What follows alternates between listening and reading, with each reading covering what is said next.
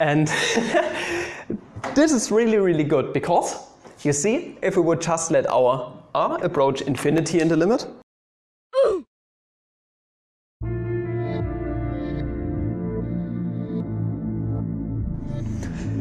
good morning, fellow mathematicians. Once again, it's time for Papa Flammy's random week. Oh yeah, let's go ahead and get started. Today I would like to take a look at this bad boy right here. You definitely have seen it before. Everyone has done it before. But we are going to do it the Flammy way today. So I don't want to use stupid as symmetry or something. That's for fucking pussies. The cool way, not using complex analysis. That's for pussies. We are going to use complex analysis today. I hope you are excited. So we don't want to take a look at this thing right here at the moment. I just would like to take a look at something completely different, and maybe you can already see where this new integral comes from. So let's take a look at the integral from 0 to infinity of the natural log x squared plus 1 over x squared plus 1 dx. If you don't see where this comes from, I'm going to clarify everything in the end. So we want to solve this right here, but like I said, with complex analysis. So we have to introduce some proper complex function, f of z, which is going to be the natural log of z plus I over z squared plus 1. I hope you can already see where this comes from. No, you probably don't, but bear with me for a minute. So this denominator right here, let's split it up properly. Positive 1 is nothing but negative I squared. And that's just the difference of two squares. So let's break this up into natural log of z plus I over z plus I on the one hand and z negative I. Okay, there we go. That's already looking good. And you see, we have two poles right here on this function, one being I and the other one being negative I. So our poles are at z, 1 and 2, being equal to positive or negative I. Okay, coolio. And now I would like to set an appropriate curve that we are going to work with. And let's take a look at the complex plane right here. So we just want to take a look at the upper half of the complex plane with some gamma up here, this little curve. And this semicircle goes from negative r to r. And this is our contour C. So that means we are going to work with a contour C of this f of z right here, which is nothing but 2 pi times I times the sum of the residues of f of z. Okay, cool. But what are those residues? Well, the good thing is we only have to calculate one residue right now, which is a simple pole at that. And you see, we are on the upper half of the complex plane, so that means we are only dealing with our boy I right here. Boy I. Never mind. So, how can we calculate this residue? Well, the residue of f of z at the point z is equal to I is nothing but the limit as z approaches I of z minus I times f of z. But what is f of z? It's nothing but this right here. That's why I broke it up. I'm a broke as guacamole. I said the N-word, my boys. I have to censor that. I'm not fucking PewDiePie. Z plus I, z minus I. Okay, and you see this and that is going to cancel out. That doesn't pose us any problems anymore. Now we can just take the limit right here. So we end up with the natural log of 2 times I over 2 times I. And you see, that's just multiplicative. So let's use the natural log property to break this up in the natural log of 2 plus the natural log of I over 2 times I. And now just to get rid of this natural log of I right here, I want to clarify, we are only taking a look at the principal branch, the principal log. That means we are only in an interval from 0 to 2 pi, you could say. So let's take a look at the graph in the complex plane. I have talked about this before, but still, let's do it one more time. So we have this right here, and you know, complex number is nothing but r times e to the I phi, where r is our length of the vector. And we are on the unit circle, so this is just 1. And well, how can we get to I right here? Well, with an angle of pi over 2 right here. So our I is nothing but e to the I times pi over 2. Now take the natural log on both sides. This and that is going to cancel out. So we know that the natural log of I, the principal log at that, is nothing but I times pi over 2. And well, we can plug this into here, and then we have already simplified stuff a little bit. ln of 2 plus I times pi over 2 over 2 times I. And now we can just plug the stuff into here, and then we are already on a good way. I hope I'm not talking too fast, but we have talked about stuff like this before in other videos. Maybe I'm going to post some links in the description. Just go through my integral playlist and you are going to find many complex analysis videos that deal with little topics like this. Okay, I've written everything out. Here's our complex plane once again, and now we can cancel stuff out nicely. So this 2i is going to cancel out right here, and we are going to end up with pi times the natural log of 2, and well, this is just plus I pi squared over 2. But on the other hand, we still have other integrals to deal with, because this is just our contour, some of the residues, blah blah blah. But on the other hand, we also have to deal with an integral of this gamma right here. So we have this gamma integral of f of z dz plus our integral going from negative r to r. And also, this is just on the real number line, so we can work with a real valued function once again. So let's just use f of x in this case, and this is just natural log of x plus I over x squared plus I plus 1 dx. Okay, but now I would like to do some little manipulations, because right now we are not even close to our original integrand that we wanted to go back to. So why not split this integral up into two parts? So at first we have an integral from negative r to 0, let's put it that way. And now we can just add the second part, namely from 0 to positive r of the natural log of x plus I over x squared plus 1 dx. And well, I would like to add those two integrals together later in the game, but for that we need to introduce near substitution. So let's just say that we want x to go to negative x in that case. That also means that dx is nothing but negative dx. So let's deal with that. So we are going to end up with this gamma integral right here, never mind, plus. And now an integral going from, well, we are going to change signs right here. So from r to 0 of the natural log of I minus x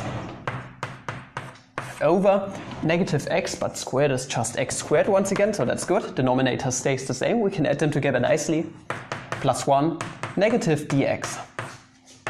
Plus this chunk, integral 0 to r, natural log x plus I over x squared plus 1 dx. Coolio, you see we have this negative sign right here, so that allows us to change the upper and lower bounds. Integral from 0 to r.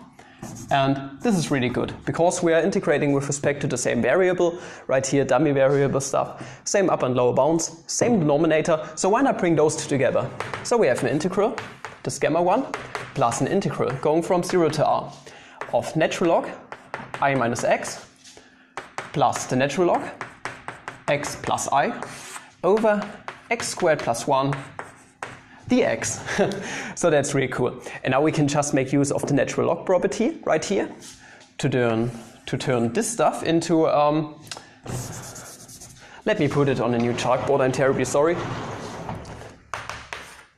This gamma integral plus. And now we have an integral from 0 to r of the natural log of x plus I times I minus x over x squared plus 1 dx. And you see, this basically is just a difference of two squares, we can bring it together. So we have this gamma integral plus an integral from 0 to r of the natural log of, and this is going to evaluate to I squared minus x squared over x squared plus 1 dx. I squared is nothing but negative 1. And you see, if we would just factor out a negative 1 right here, we would indeed end up with our original natural log of x squared plus 1. So that would be really good. So let's do this. So we have this chunk and we factored out a -1. And now we can just use the natural log property, in this case, to break this up into, now we have gamma integral as always, plus an integral running from 0 to r of the natural log of -1 plus the natural log of x squared plus 1 over x squared plus 1 dx. And we have talked about this before, principal logarithm, in this case natural log of, we just have talked about the case for I, I'm terribly sorry, but for -1 we just have an angle of pi in this case.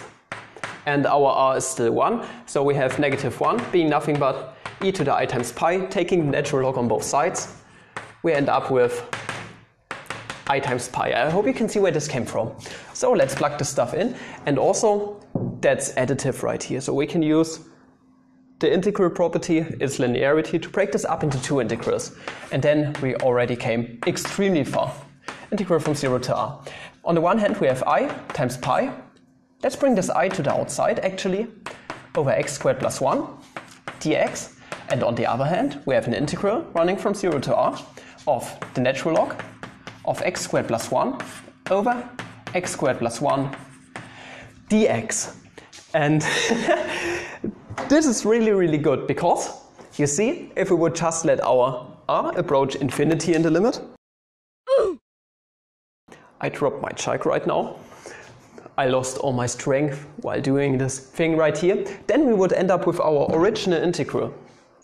And you also see, we have to take the real part of our original contour integral right here, because we have an imaginary part right here and we have a real part.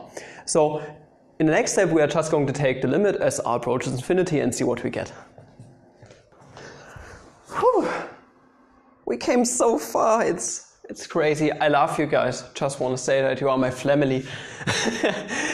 So, like I said, we want to take the limit as r approaches infinity on both sides. If you take a closer look on the left hand side, our limit wouldn't really affect anything right here, so there wouldn't really make a difference because those are just constants. But on this side right here, we are going to take the limit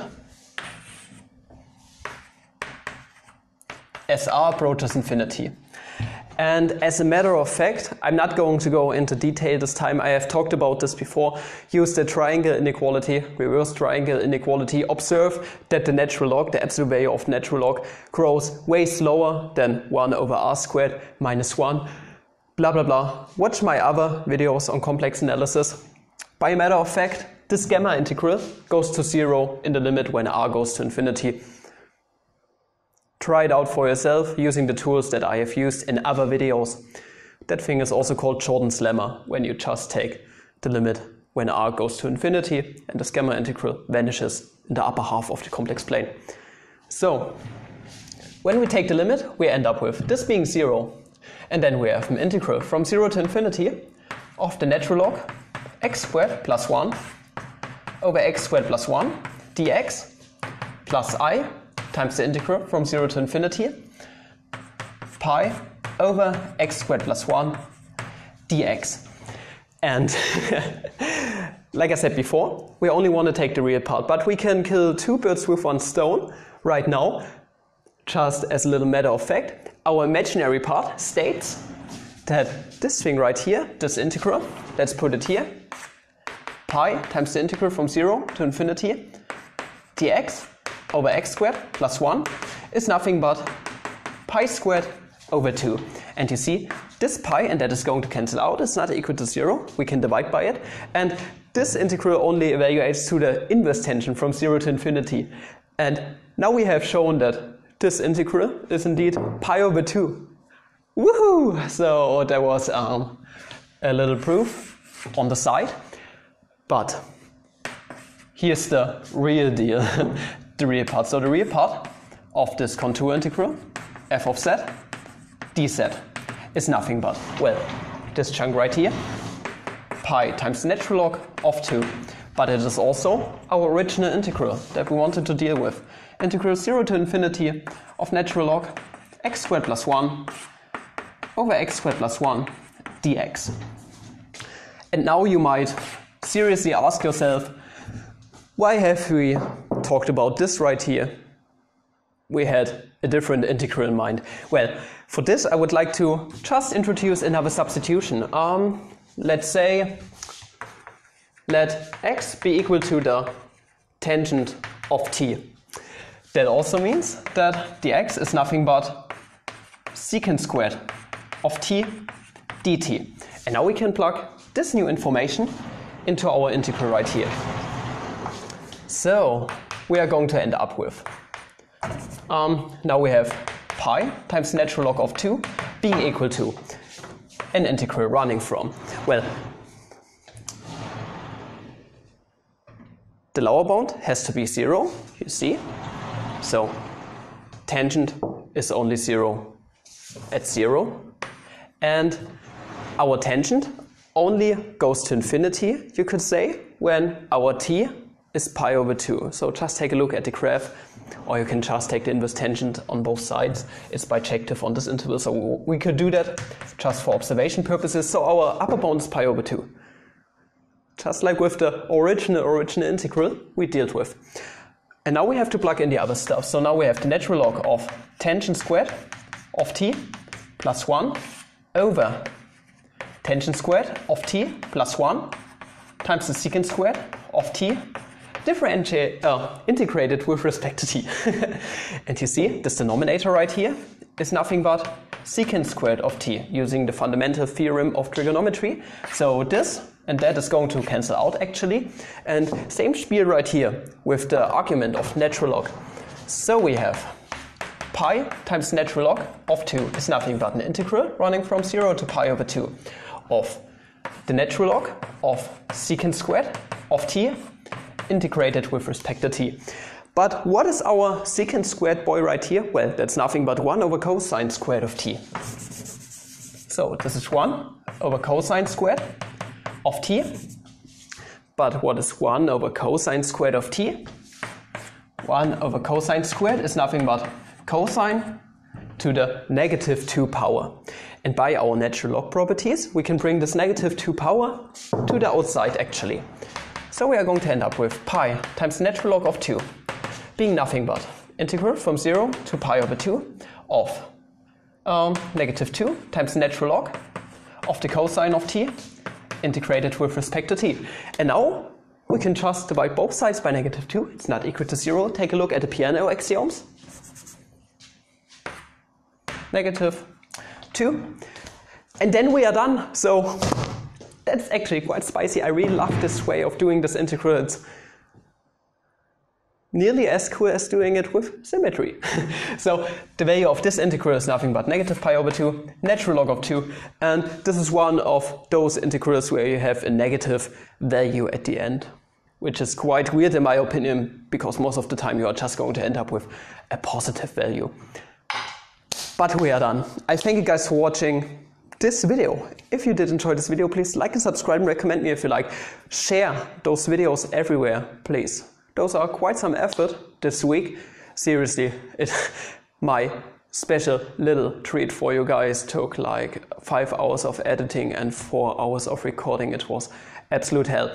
If you want to support the channel a bit more, you can buy those stupid ass t-shirts I created, and you can also support me on Patreon, blah blah blah.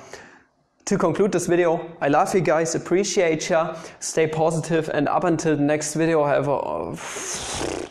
Let me see. No. Mom, get the camera. Once again, a quantum information and computation day. See ya.